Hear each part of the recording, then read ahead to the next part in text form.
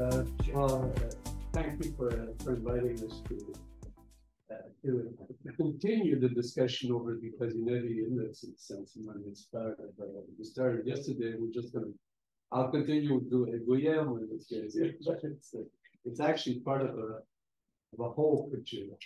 And when Louis-Philippe asked us to actually do something, I thought I should go back to originally what we were doing. If you go back to these papers that were 1988, all of them were really concerned about the cyclical aspect. Because of course, it's the cyclical side that gives you ultimately, it's the think of it as the income distribution channel of monetary policy that matters. So we wanted to, in a sense, address that concern, and we've done some exercise here. Now, so what's the objective here? Obviously, it's to look at the kind of long-term evolution, but also the cyclical effects, which we believe are critically important in understanding how we could actually frame overall macroeconomic policy.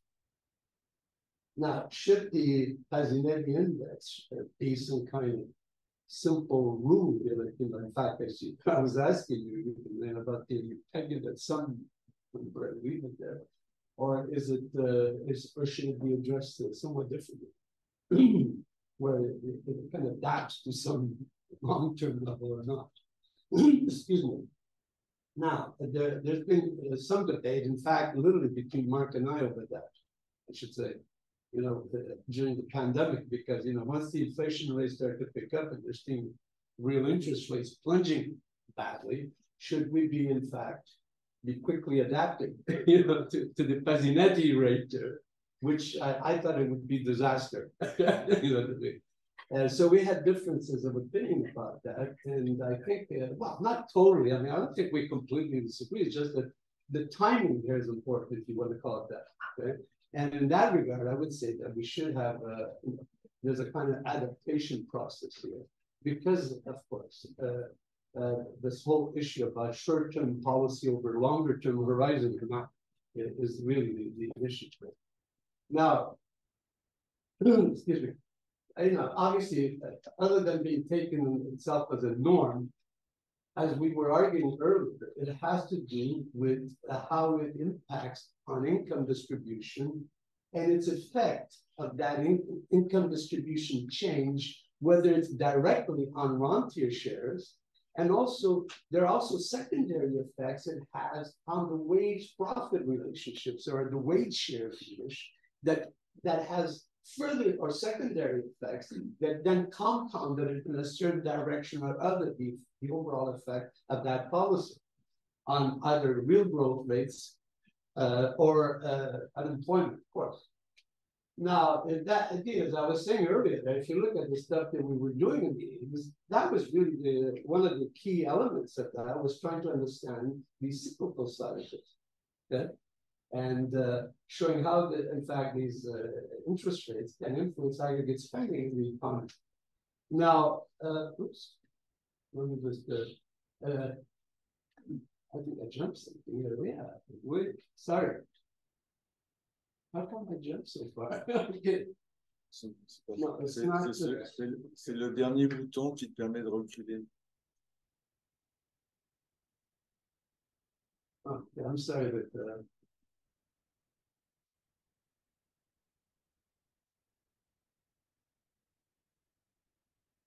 Oh, okay.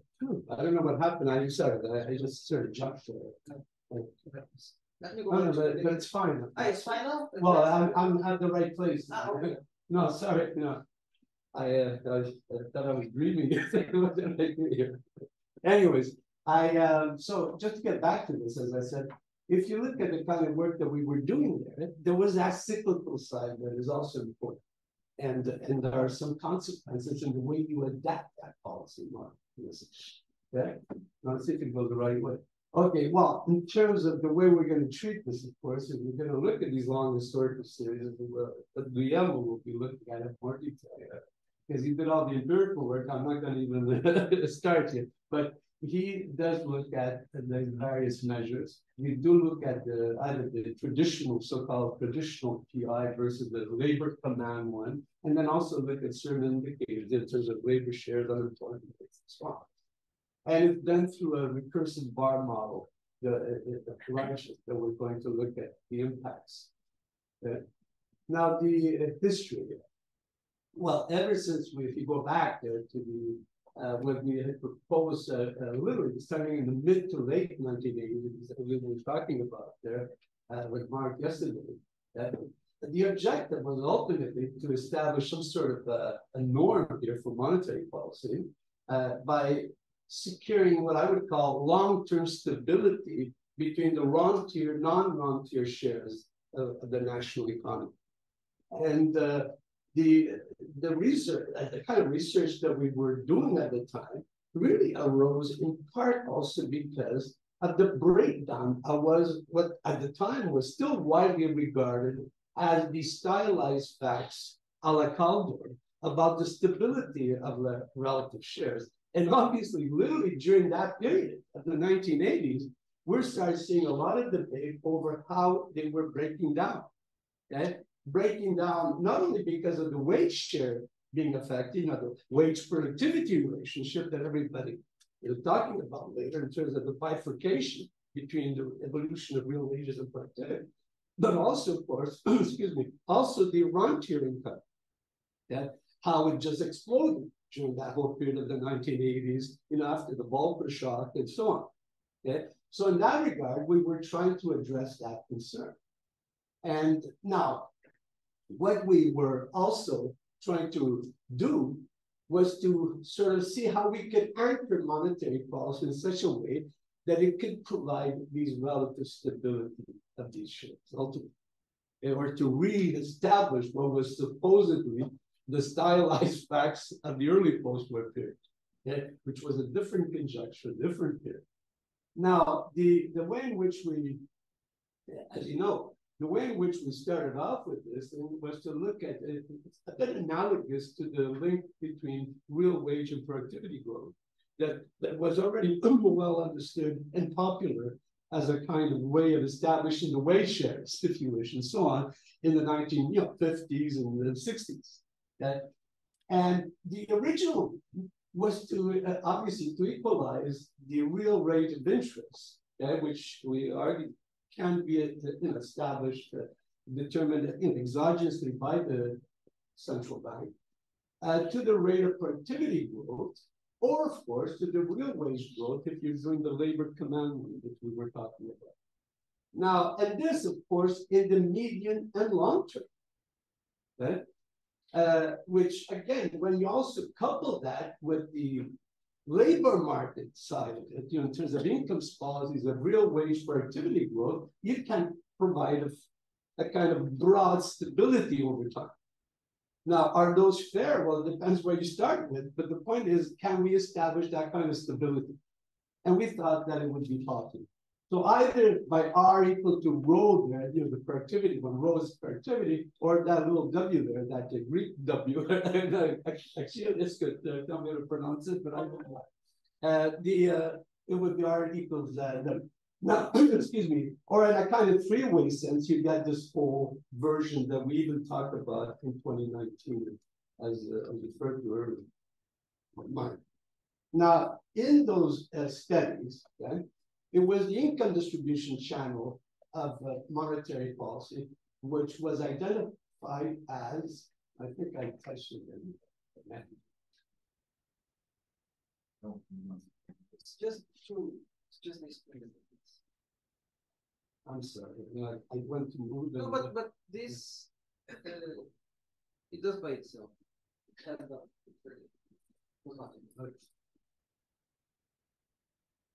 Okay. Yeah, this is again, we have here this channel of monetary policy that, as I said, we emphasized, that Mark and I had been emphasizing at the time, and see how it could have the both, as I said, short-term but long-term impact on macro performance.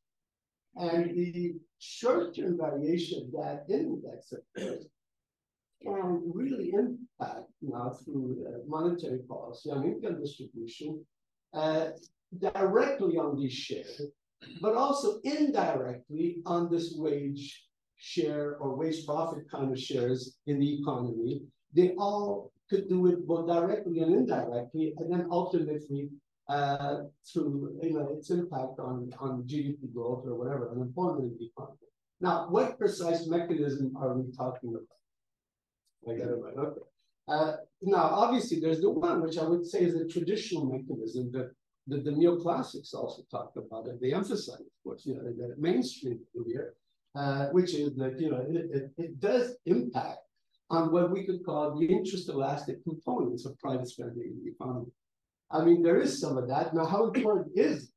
One, of course, is that the post-Keynesians argue that mechanism is very weak or next to zero, almost zero, but not zero exactly, okay, when it comes to, especially through these non-incremental, I call discontinuous jumps here in interest rates that could impact on some major components of especially business spending, but it's extremely weak. I mean, we know that it's a general theory kind of thing. I don't think anybody would deny that. But there is another side where it is very significant, which is, of course, the residential or household investment side, where we know housing market is extremely sensitive, both directly to interest rates, but also indirectly through what I would call the kind of asset price effect, speculative kind of effect that feeds into it as well. Okay, so that there it is important, I would argue. I don't think people would question that to me otherwise.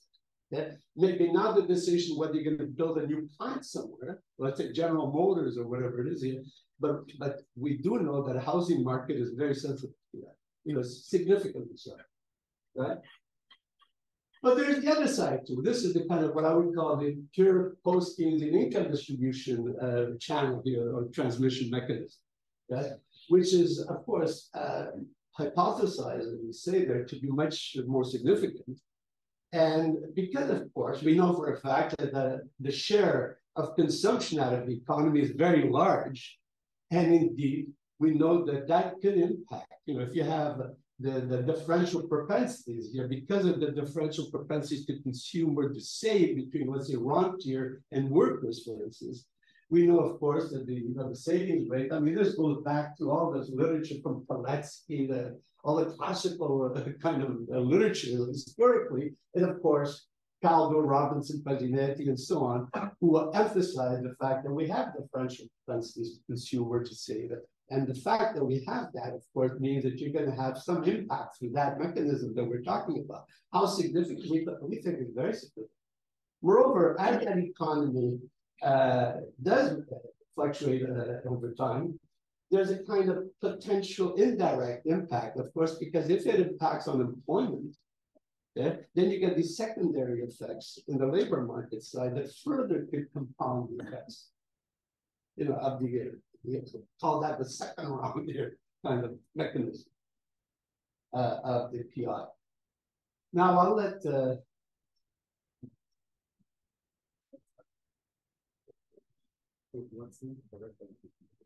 just press the white one on that end. Just do that.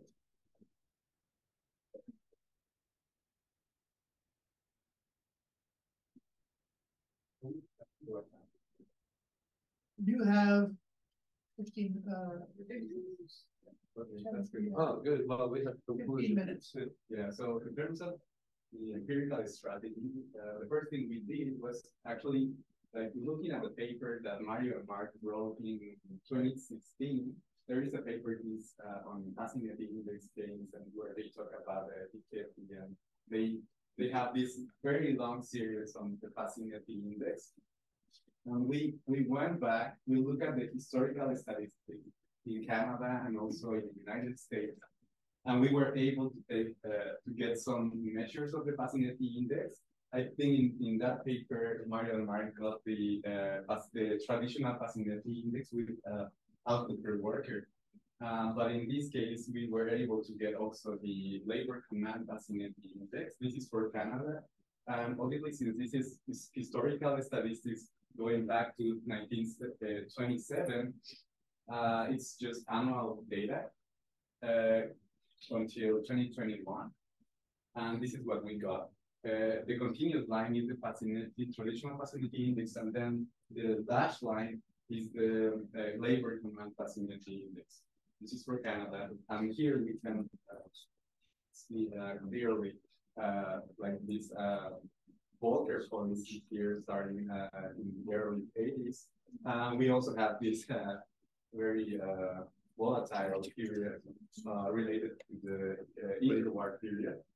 And also, like more recently, we get this Pasinetti Index. So we have these two very interesting periods where the Pasinetti Index, both niche measures, are more or less stable. And we also look at the United States as well, historical statistics in the United States, going back to 1935 until 2022. And we get, since like, this is a bit different because in Canada, we have before the Great Depression, and the Great Depression really makes things very volatile. But in this case, it starts in 1935, so the scale is a bit different. That's why it looks a bit different, but in fact, they behave very similarly as compared to Canada. So here again, we have these. Yeah, that's the okay. Yeah, I can do it fine here. Oh, no, it's look.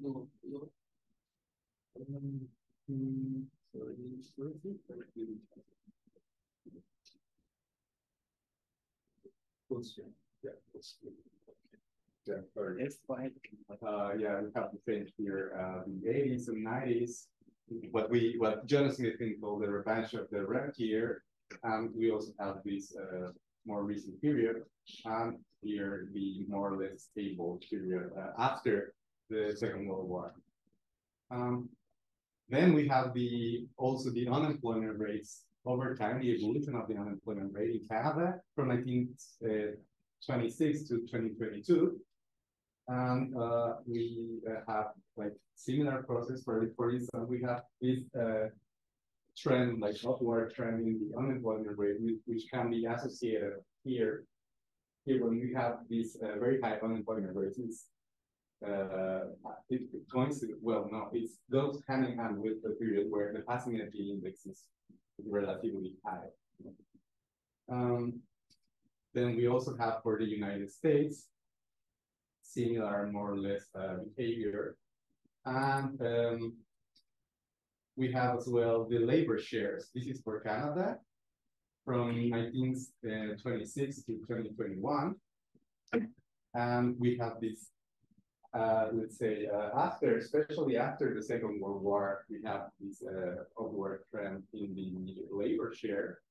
And then starting at the beginning of the 80s, we can start to see this declining labor share.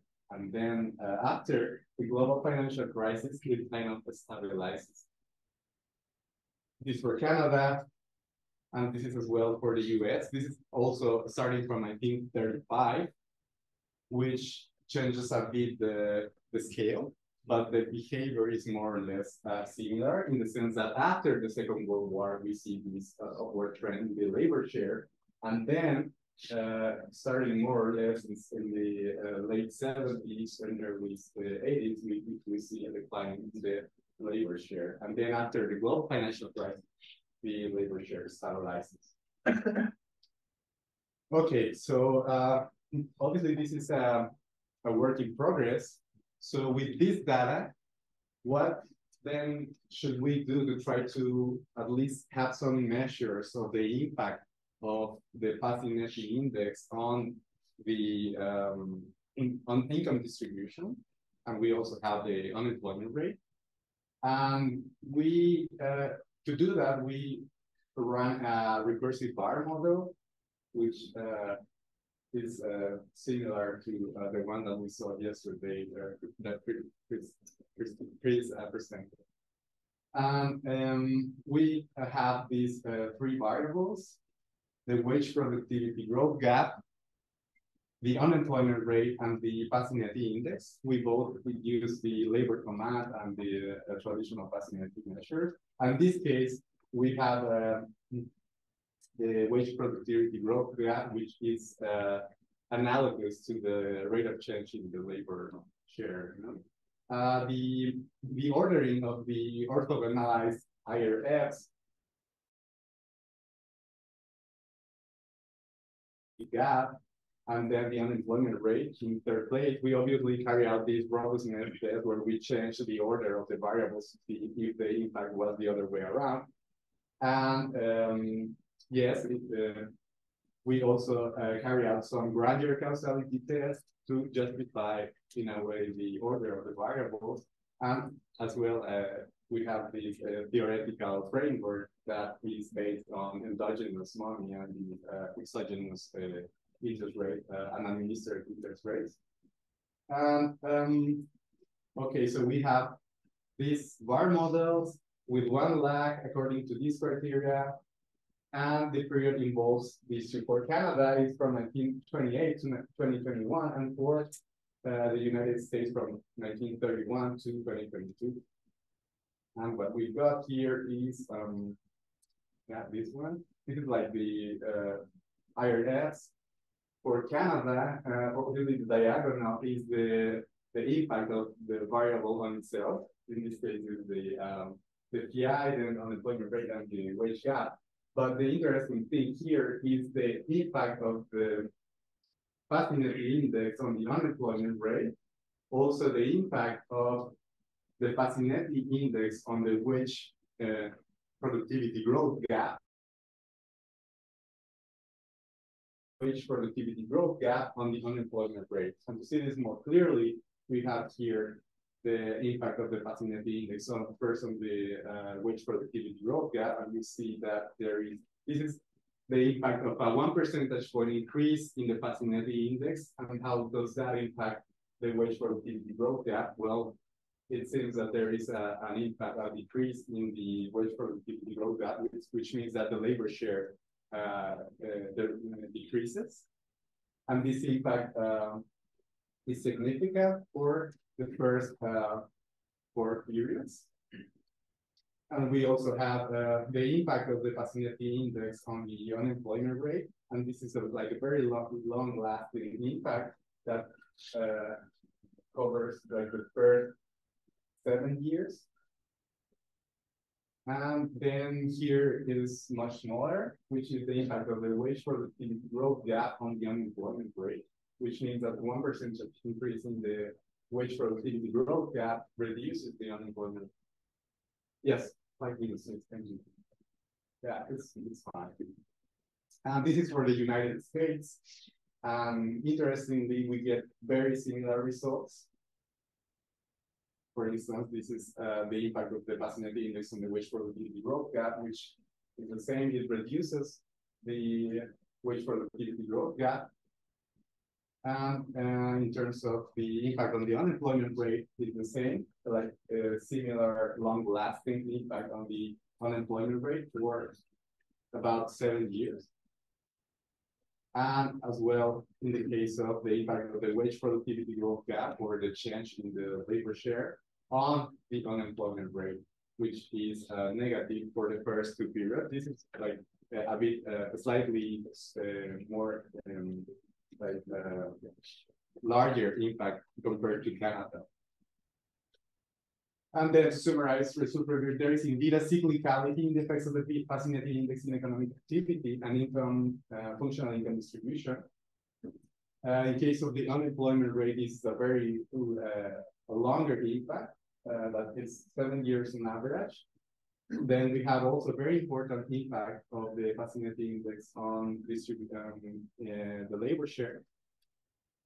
And we can conclude the monetary policy rule that follows PI, the Pasinetti must consider the short-run impacts of the unemployment rate and the distribution of income, and that coordination of fiscal policy is an imperative.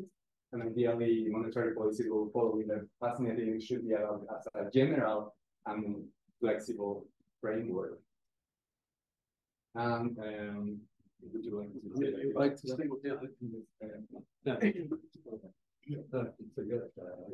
well, yeah, usually go with that. Okay. Well, the Pasinetti or and these other, actually, there are other interest rate rules out there, you know, there's the Smithson rule, the Kansas City rules, and other.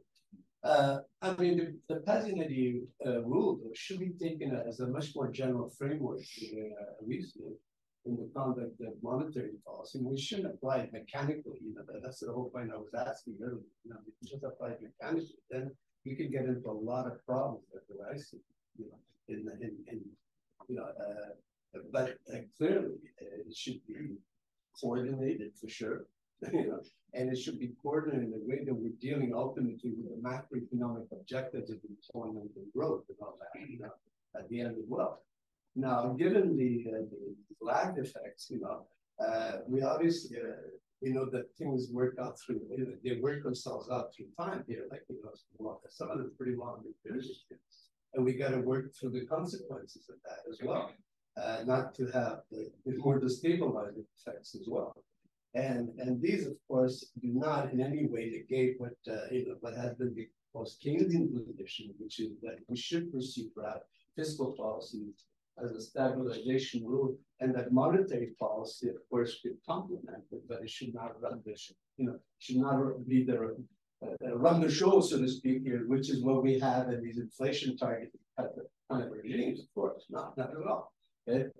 On the other hand, what we do say is that the evidence does suggest that monetary policy is hardly ineffective. It does impact at a certain level, and therefore one should be concerned about, you know, just putting everything on an automatic pilot here. That's the point here, because it can have certain longer term, you know, consequences and effectiveness. And that applies to all of them. It's the Smithson rule as well, under the Smithson rule, depending on which one there, but it's still, you just fix the real rate, you know, at some point. And or the other Kansas City, which fixed the interbank rate at zero. You know, so this is an issue. And obviously, our point was that we should altogether abandon discretionary policy as a tool here, but it should be adopted in a way that is more kind of incremental, that we're taking into consideration the effects that it has over a certain period of the business cycle. Which means, of course, that certainly does not mean that discretionary monetary policy over the business cycle should not be implemented to achieve, you know, laudable goals like full employment and so on, because of these lag effects that we're talking about. But what we were finding, of course, is that it does have that cyclical impact, and we should be concerned about it. That's the point, right? And depending on where you are in this sort of cyclical cycles here, you could either be more destabilizing or less. And our findings, I think, reinforce what we were arguing in that 22 paper in GEI, that where we argued that, you know, that we should use it with discretion, of course, but also carefully. And don't, you know, what's the term here? It's to be careful, because handle with care here, in a sense, but you should nonetheless be pursuing the discretionary part. At least that's what our point was. That there's some there's room for that, you know, within the short term. Even though the objective should be the same in the long term. Thank you very much.